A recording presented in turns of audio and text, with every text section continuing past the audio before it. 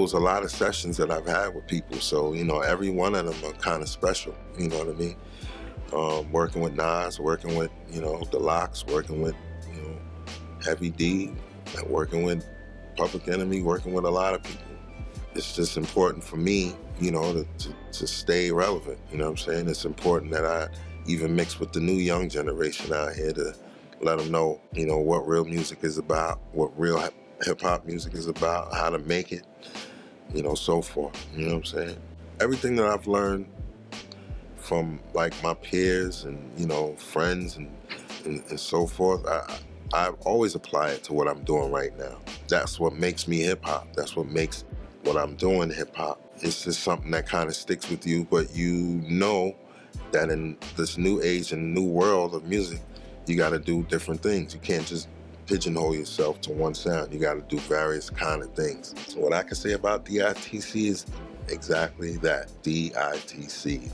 That's all them dudes been doing since I known them. You know, every last individual besides the MCs, I'm talking about producers, you know, Diamond, Buck, OG, you know, Lord Finesse, list goes on, Showbiz, you know what I mean? What more could you ask for with them dudes? You know, the way they was putting it down was like real gutter, real hip hop shit. What makes DITC so special is that they make real music.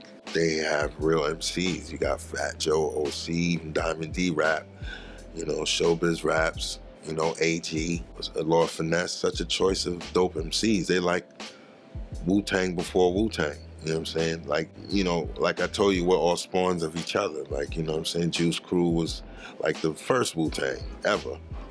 Then just spawned everything else.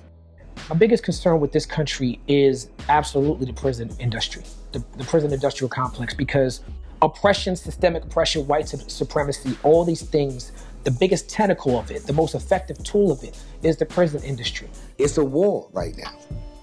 So if you think you're just gonna just throw one of our young brothers in the back of a truck and bounce them around and be like, yo, we just, you know, sometimes it's called the nickel ride, word? So we still doing stuff from the 1800s? Peace decides to surprise us with this crazy beat. The beat was crazy. And so we got hyped, we was all hyped.